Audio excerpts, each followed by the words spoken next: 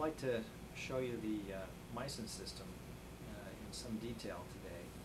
MYCIN is a program that was developed over a decade ago here at Stanford University, but the machines on which it was designed to run are beginning to disappear, and we thought it would be wise to capture its performance on a videotape before we fail to have any machine on which it will operate. What I'd like to do is simply tell you about a case, and then we'll run the case through the system. I'll try to demonstrate several of the features of the old MYCIN program at that time. You will quickly realize that this is primarily of historical interest. The world of computing has changed a great deal in the past 10 or 15 years, and the kind of scrolling, totally text interaction that MYCIN was developed to take advantage of is, in retrospect, seems somewhat outmoded and complicated compared to what we can do today with graphics and the newer modes of interaction. So the thing to remember is that at the time that MYCIN was developed, the world of artificial intelligence was largely based on large mainframe computers that ran Lisp in time-shared environments. And we'll be running MYCIN today on a Digital Equipment Corporation Model 2060 computer that has been here at Stanford since the early 1980s. MYCIN itself was developed on a DEC 10 computer during the 1970s. The case I'm going to use for the demonstration today is one of 10 cases that was used in the evaluation of MYCIN that was published in the Journal of the American Medical Association in late 1979. The study was performed between 1977 and 1978, and as you'll see, the case dates back to 1975. We selected cases pretty much at random from a set of cases of meningitis that were cared for at our local county hospital, the Santa Clara Valley Medical Center. So let me tell you a bit about the case, and then we'll run her statistics through the system. She came to the hospital on June 3rd, 1975, complaining that she had headache for about a week. This was the first known hospital admission for the woman. She was 42 years old, and she was a Mexican-American female. On May 25th, approximately 7 to 10 days earlier, she had begun to note the onset of myalgias, severe headache, nausea, some neck pain, and shaking chills that came on sporadically.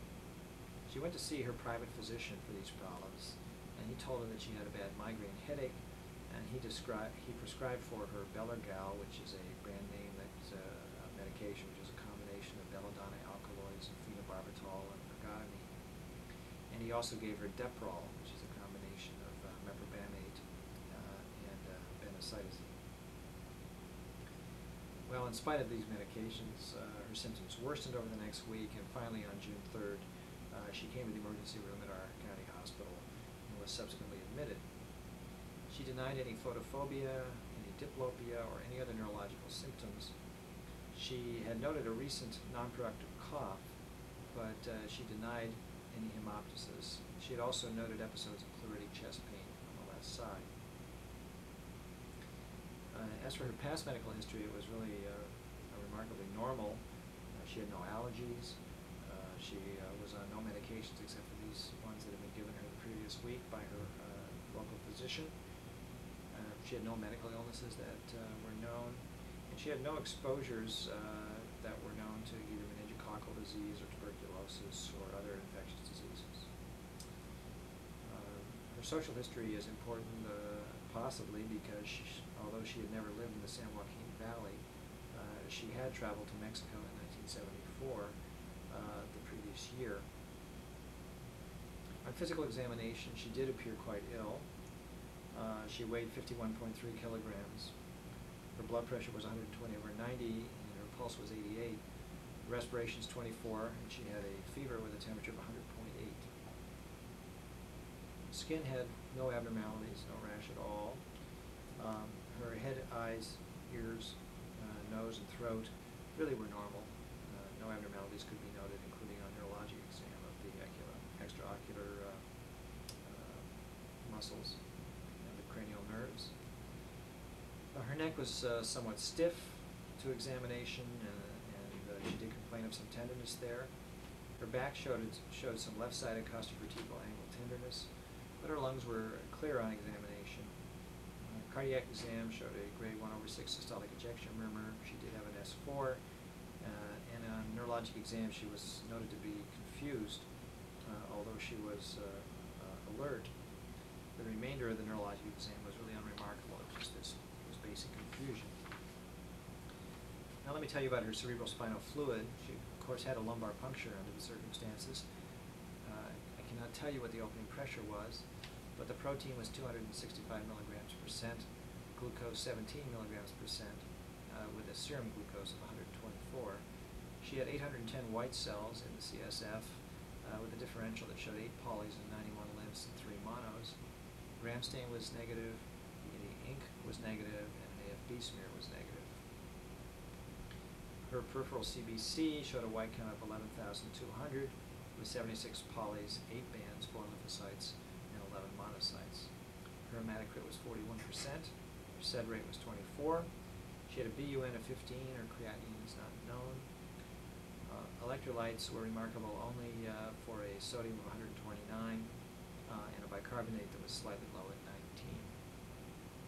Her SMA-12 panel was normal. Her electrocardiogram was normal. Her chest x-ray was remarkable because she had some pleural thickening in the apices of both lung fields. There was a moderately sized patchy density in the lingula, but the lungs were otherwise clear, and the radiologist's impression was that she had a pneumonitis that involved the lingula on the left side. Although despite several efforts, she was unable to cough up anything that could be cultured or looked at under the microscope.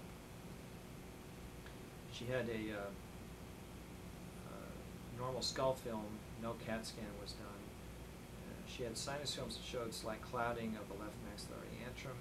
Blood cultures were drawn, but of course were pending at the time. Decisions had to be made about treatment and admission. Sputum cultures could not be done because she was unable to bring anything up, and they finally did a transtracheal aspiration, but no polys or organisms were seen on that gram stain. She had a urinalysis, which was really unremarkable. So that's the story. The question was, given a patient like this who had those cerebral spinal fluid findings, what would be the proper management? Should she be admitted to the hospital? Should be treated with antibiotics? And if so, which drug should be administered? And this is the setting in which a program like MYCIN was designed to assist. So we'll turn over to the program now, get it started, and I'll take you through this particular case. Okay, I've started up the program. That's what the top line on the screen shows. And you'll see this is the last version that we ever created of MYCIN, dating back to August of 1984, although I should emphasize that the knowledge base in MYCIN was never changed beyond about 1979. So everything that it knows is 1970s knowledge of infectious diseases. The system asked if any of the available are needed, and in fact there is one, and that is we better pretend that it's 1975. So I'll ask the system to allow me to enter a fake date, essentially resetting the internal clock. I don't need other instructions, but I'll show you the kind of instructions that a user would get. It points out that you should answer the following questions, terminating each response by hitting the return key. To correct typing errors, you use the delete key to delete single characters, Control W to delete a word, and so forth. These are standard conventions. Points out that you can change an answer to a previous question in two ways. First, if a program is waiting for a response, you can enter the word change, and you can go back and actually change the answer to an earlier question.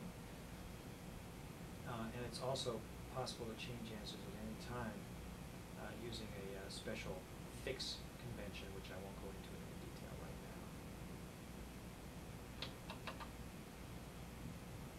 Also, if you don't know the answer to a question, you simply say unknown, and the system will do the best it can without that information. It gives you an example at the bottom of the screen here of the kind of questions that it asks and the way options you have for responding. You'll notice that a question mark can be entered if you'd like to see some samples of the appropriate responses. And here's a summary of the basic things that you can do when it's asking you a question. Under a question mark, to to get a rephrasing of a question, a double question mark to get a listing of all recognized responses to a question. You can change an answer. There are special debugging modes. You can ask for special explanations. You can get help. You can ask how a conclusion was reached. You can enter a question answering mode. You can restart a consultation. You can review everything that you know about a case. You can ask what the current decision rule is and have it be printed out for you. You can save the case for future reference. You can simply quit. You can use special tracing to see when rules are being invoked and which ones are actually firing at any given time. And perhaps the most commonly used of the special options is the word why, which allows you to request a defense of a specific question and an explanation of why it's a pertinent question to ask at that time. Second time, and say it is June 3rd, 1975, and that it's about 11 in the morning. The system will ask for the patient's name.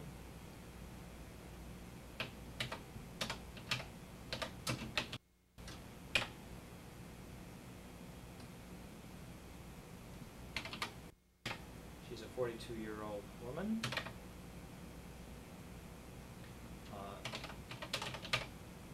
She's Mexican-American, but Mexican is not recognized as a race, and in fact I should have said Latino. You'll notice that the system helped me know how to answer a question such as that. It asks if there are any positive cultures about which the system should know, but of course you've heard the description of the case, and no culture results were available yet, so we have to say no. But there are several pending cultures. At least there are the CSF cultures. So we'll say yes, we do have a pending culture taken from the cerebral spinal fluid. It was taken just about an hour ago, so that's on the 3rd of June, 1975 at about 10 a.m. And the smear was, of course, looked at under the microscope.